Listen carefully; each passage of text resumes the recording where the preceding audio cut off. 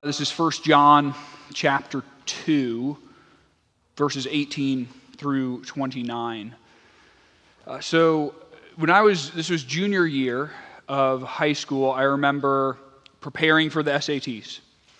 And I'm sure most of this, if not all, is online now, but I remember when I was getting ready for the SATs, we had this giant, fat book. And some of you probably remember, some of you might still have these.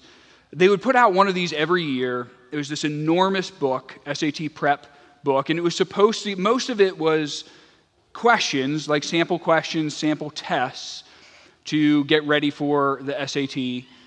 And it was supposed to sample for you, this is what the test will look like when you go through and take it.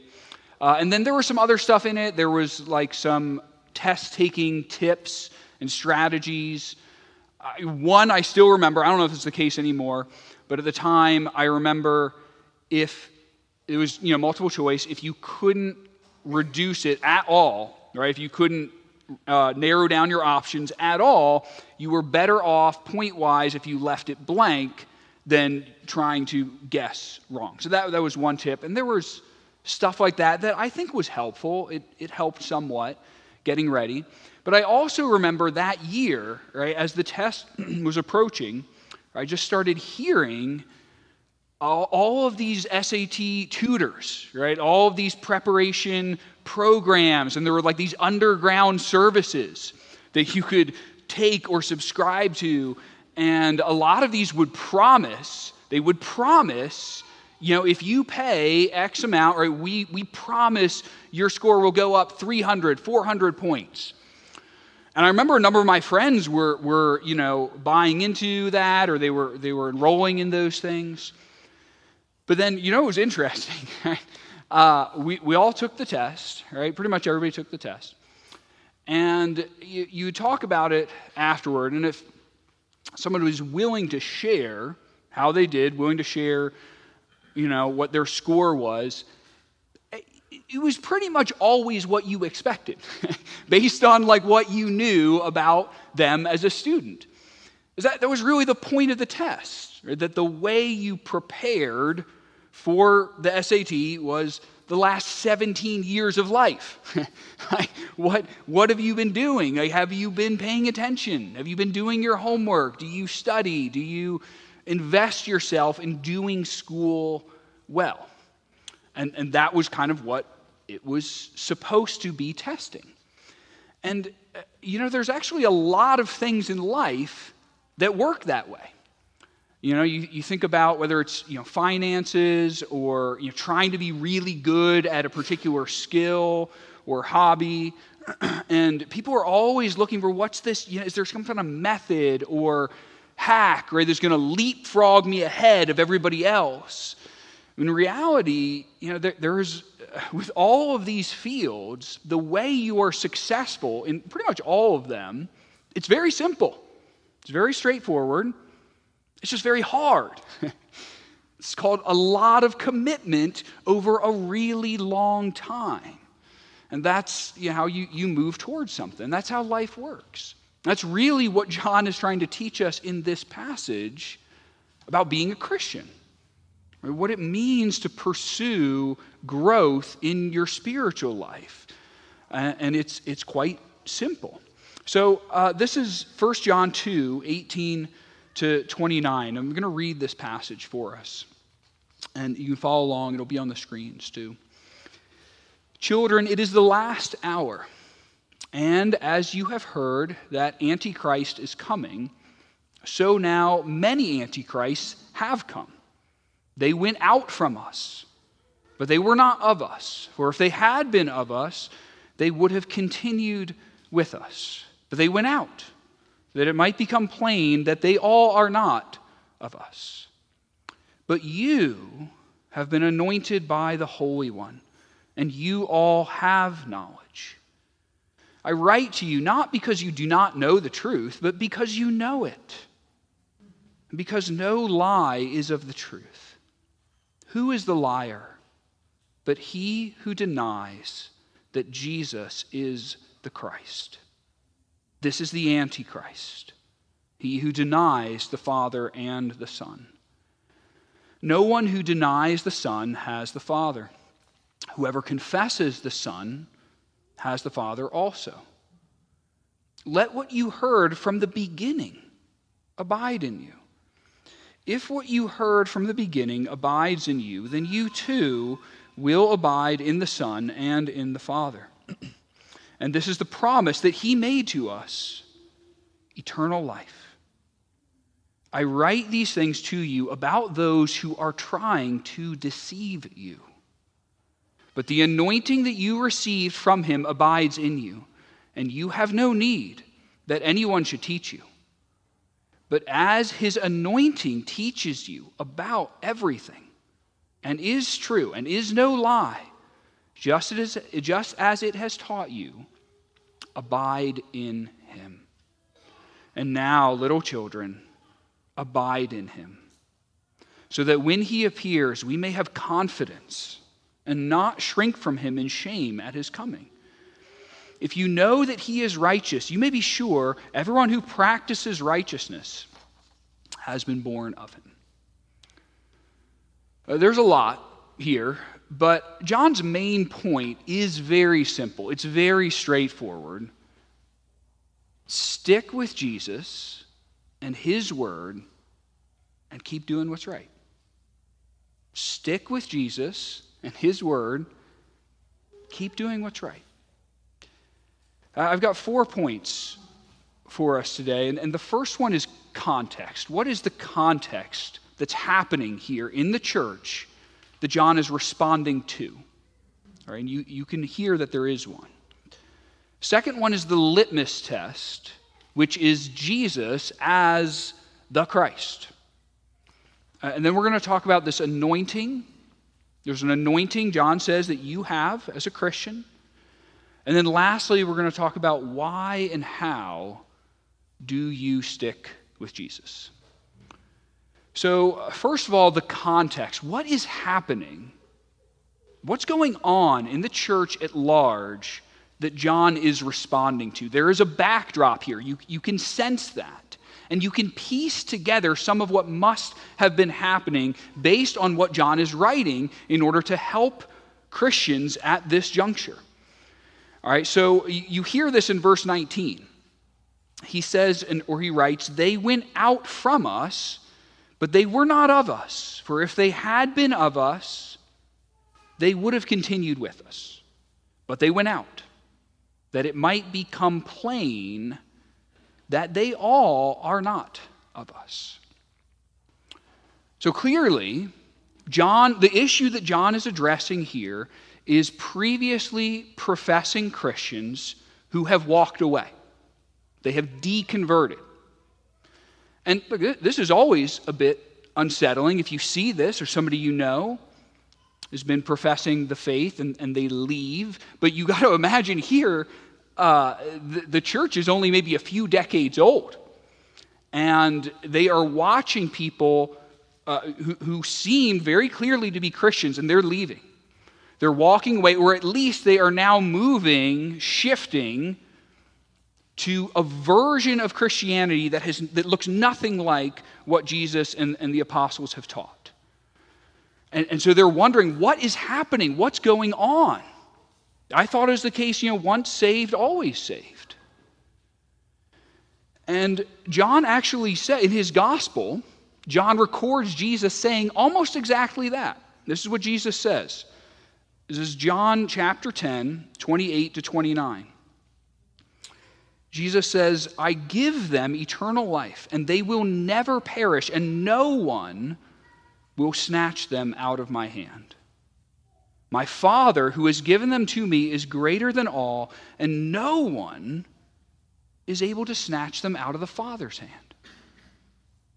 So this is an important teaching of Christianity, that if you are saved, if God saves you, if you belong to him, he will never, never let you go.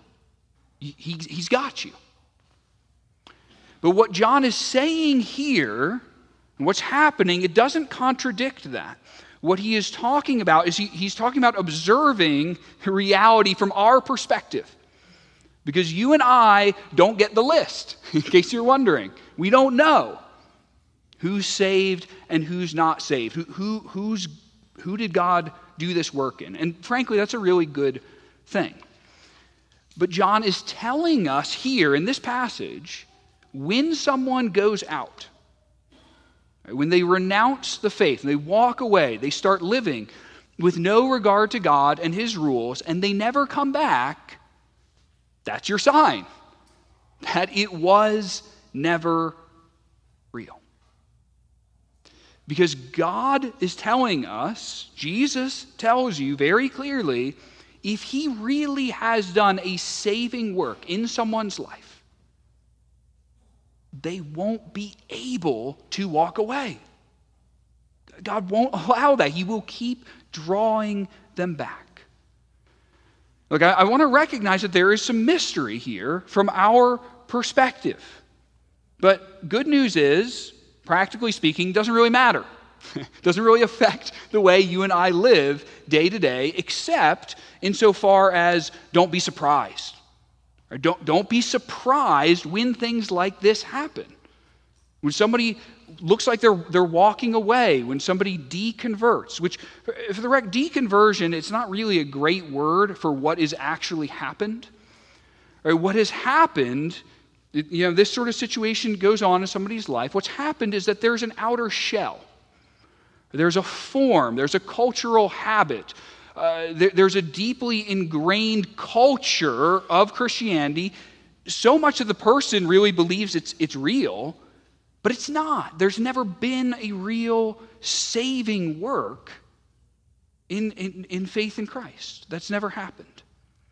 And what you can see from this passage in John, look, this has always been happening since the very beginning of the church. There are people walking away, abandoning the faith, who looked like they were all in. So this has always been going on. And I think one of the reasons why God allows for this kind of thing to happen is that you and I don't take our faith for granted. Faith is a gift. It is a gift from God. It's not a matter of human will or exertion. And so for that reason, because it's a gift, you got to be all in. Out of gratitude, out of just amazement at this gift, you've got to stick with God and hold on to him your whole life. And if you understand that, you will. So let's go on to the litmus test that John uses. It's very simple. He gives it to us in verse 22. He says, "Who is the liar but he who denies that Jesus is the Christ?" This is the Antichrist. He who denies the Father and the Son. So again, I think we can infer some context of what's happening. That there are so-called professing Christians who are leaving the church in its original form, but they, at least some of them, it sounds like, are still trying to say, they're still trying to reserve some space for Jesus. And say, yeah, he's within this belief system that I have, but he's just not the Christ, which, by the way, that literally means the anointed one, the Messiah, the one Savior that all Israel, all humanity has been needing.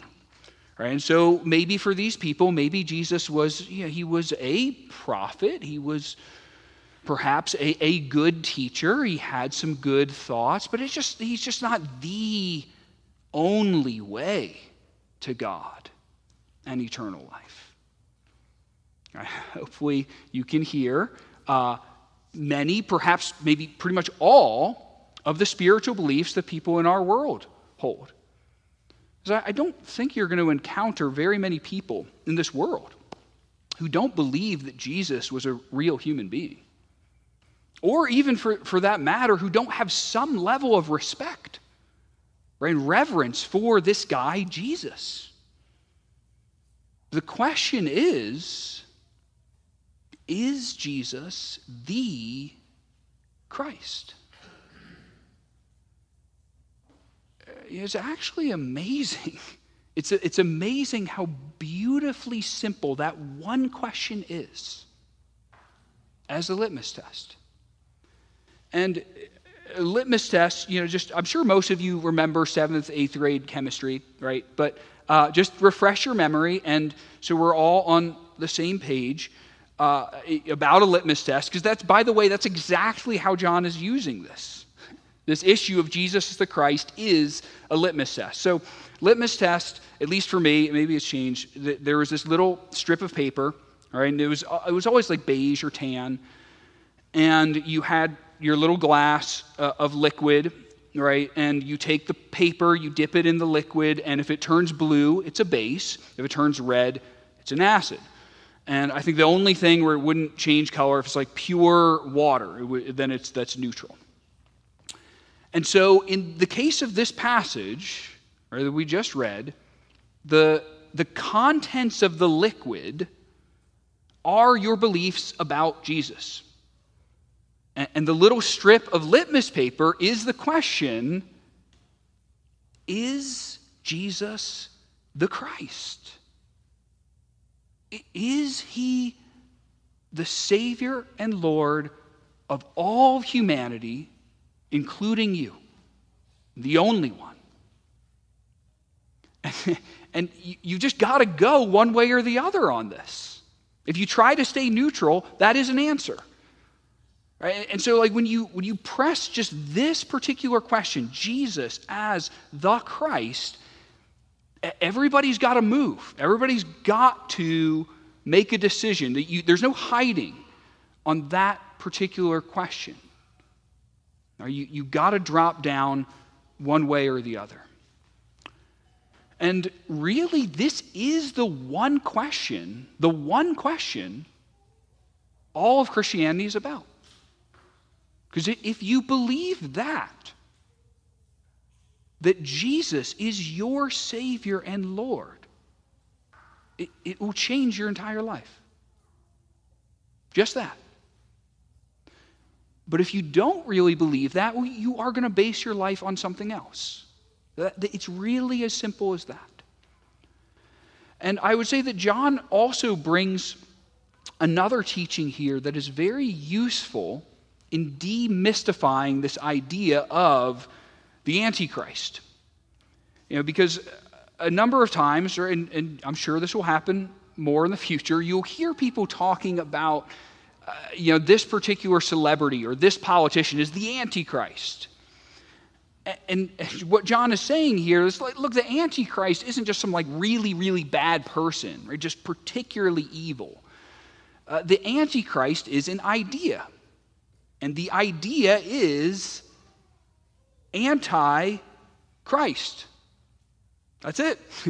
Meaning anyone who denies Jesus is the Christ is anti-Christ. And so John is saying to us here that the world has always been, will always be full of antichrists. So we don't need to get worked up over, does one particular person embody the Antichrist? And I remember when I was in grade school, this happened a number of different occasions. I'm sure my parents gave me some of these. I'm sure Sunday school teachers did. Maybe you remember some of these. I got these little charts. It was like a spreadsheet, and it was a comparative world religions. And they would list all the different world religions and sometimes, some of the main Christian cults. And, there was columns and rows, and let's say you had the columns were all the different world religions. And then the rows, it was somewhere like 4 to 8 questions that were like the big questions. Like, who is God, or how was the world created, what happens after death, those kind of things.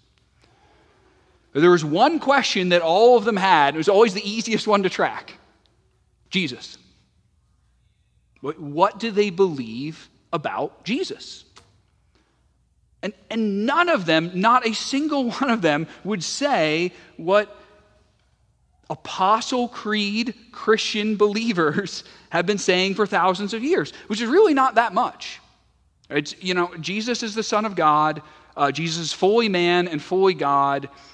He lived a perfect life. He died on the cross for your sins. He was resurrected. And the only way you get to heaven is by believing Jesus died for your sins. That's it, really. But none of them would say that. None of them would be able to come to all of those different things. And so, again, that pressing that home, that question, it will really clarify, and it's a great way of just cutting through all of the noise. Or what's really important? And by the way, I would commend to you that this isn't just the case for thinking about other religions. This is the case in a good way to think about churches, right? And as you're looking at churches, you're looking to grow spiritually, and almost all of you at some point will be at a place where you're looking for a church. All right, and so that's a really good, simple question to just ask as you're going through and experiencing churches or spiritual teaching. What's being said about Jesus? Because if you hear a whole lot said about various cultural issues and political issues, or how to manage your life better, how to have a better marriage, how to improve your finances, how you can have better mental health. Look, all of these things are important. But if they're not talking about Jesus, if they're not driving towards Jesus as Savior of sinners, you really don't need to waste your time. You watch inspirational YouTube videos at home. You join a support group. It's going to get you the same kinds of stuff. Right, because it's primarily a man-made product. And this brings me to the next point, which is the anointing that you have as a Christian. And John is really talking about the ability that you have as a Christian to discern truth. He brings this up 2 times. It's verse 20 and verse 27. So this is verse 20. He says, "But you have been anointed by the Holy One, and you all have knowledge." And in verse 27, he says, "But the anointing that you receive from him abides in you, and you have no need that anyone should teach you." So the anointing that he's talking about here is the Holy Spirit. But you can hear both times he's talking about this anointing of the Spirit, this having of the Holy Spirit, and he is connecting it with your ability to discern truth. Your ability to figure out what's right and what's wrong without needing anybody else. So, don't need to go to church, right? Is that what he's saying? You don't need to listen to preaching or biblical teaching? No, I think that's fairly contradictory. John is writing as a Bible teacher to help teach people, so I don't think that's his point. I think John is trying to say something that's been summed up very well by one of my favorite preachers, Alistair Begg. And he'll say this again and again in his preaching. When you come to the Bible, the main things are the plain things, and the plain things are the main things. In other words, you can read and understand the Bible for yourself. That's actually one of the key teachings of the Bible about itself, that it's comprehensible, it is accessible.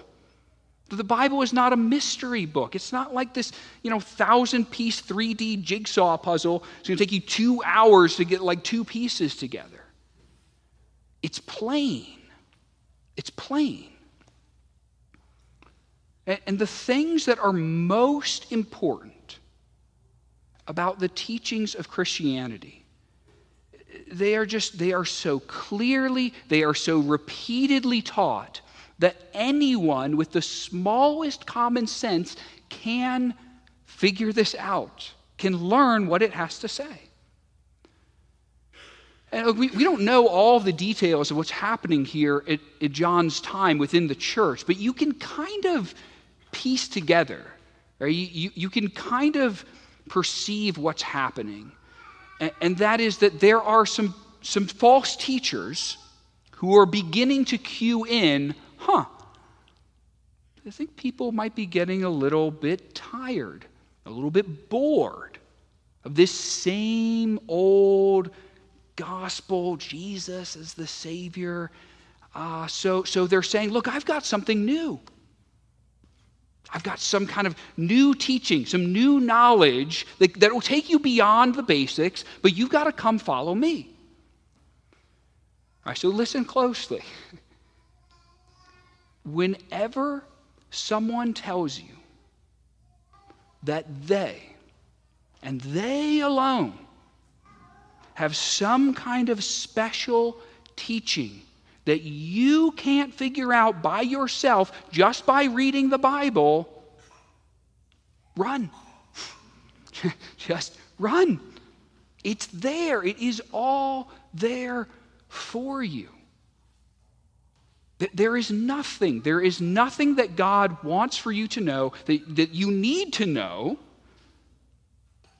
about the Bible, in the Bible, that you can't learn if you are willing to just go slow enough or take long enough reading and praying over the Bible itself, right? Because it's there. And so I would also say that this would lead us to understand, if you hear some kind of teacher or some group who says in a fairly large area, hey, this is something that the church has by and large been getting wrong for the last 1,900, 2,000 years. But don't worry, we've got it sorted now. We're on a good track. Not a good sign. Christianity is not an evolving truth. You can grow deeper in your faith. You can gain more insights about the Bible. But the insights, the new insights that you get, they should always accord with, they should always line up with the plain, old, same truths that they've always been there. And the Holy Spirit will work like one of those bomb-sniffing, drug-sniffing kind of dogs, okay? Because this is how it happens. Or you let's say you believe in Jesus. He's the Christ. Jesus is my Savior and Lord. I'm holding on to this. Right? You hold on to that. The Holy Spirit will help you discern all of the rest. Now, that's not to say don't go and find good biblical teaching, but it's to say the Holy Spirit will help you sniff out bad teaching. Because you should be asking always the question of, does this knowledge, does this teaching line up with, is it on a trajectory that takes me to Jesus as the Christ? Jesus as Savior and Lord. Is that what it's about? Or is this mostly trying to get me to be concerned about politics? Is this mostly trying to get me to give money? Or to be loyal to this particular leader or church? And so this anointing that you have of the Holy Spirit will sniff out whether it's bringing you to Jesus. And that's why John says it's his anointing that teaches you about everything. It's not like you just shut off your brain and the Holy Spirit zaps you with some knowledge. It's that as you live with the Holy Spirit, He is your guide as you read the Bible, as you listen to preaching and teaching. And so what John is saying to you is, abide.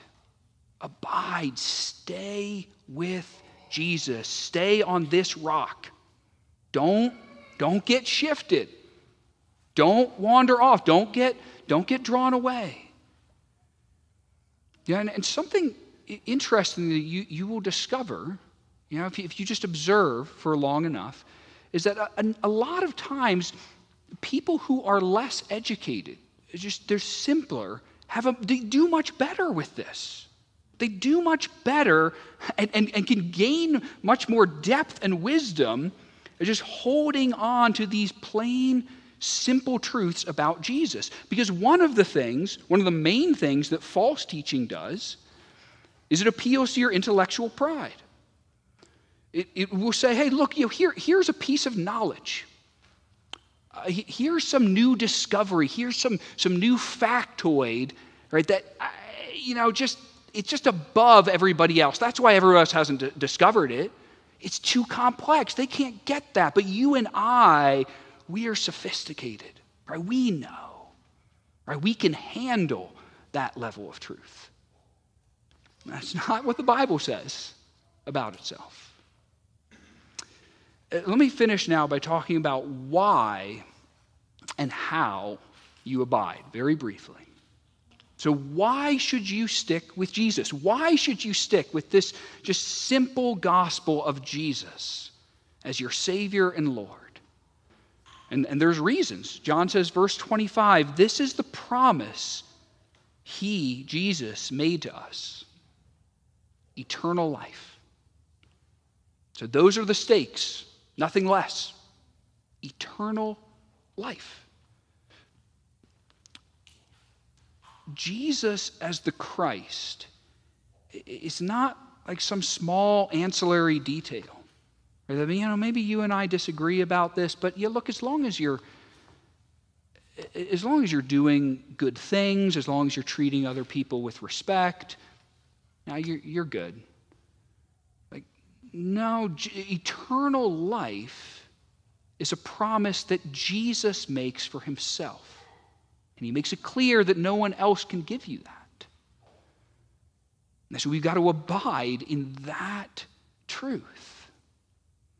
And we'll find an accompanying motivation in verse 28. John says, little children, abide in him so that when he appears, we may have confidence and not shrink from him in shame at his coming. John is reminding us, Jesus is coming again. And if you die before he comes again, you will meet Jesus. How are you going to feel at that encounter? Are you going to be excited? Are you going to be eager? Right? Not because you have lived such a good life, but because you have held on.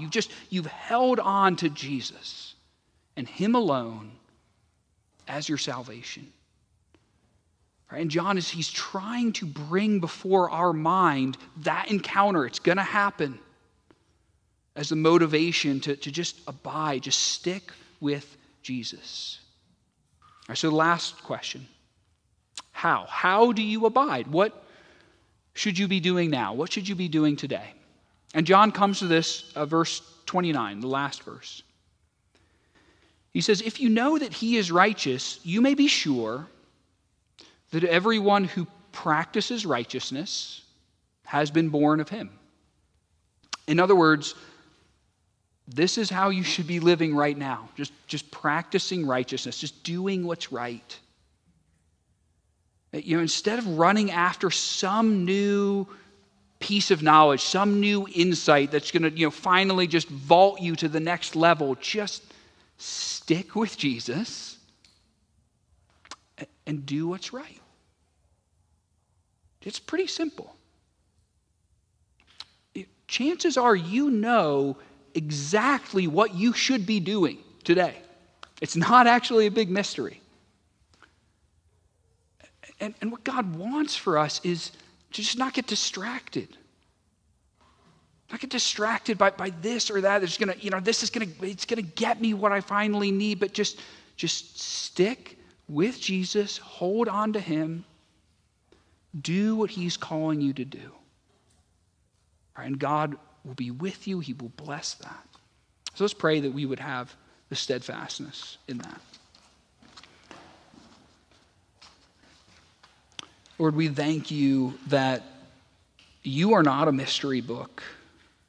You're not some abstract piece of art that we just look at and are supposed to come up with our own interpretation. You are clear. You are plain. You want to be known.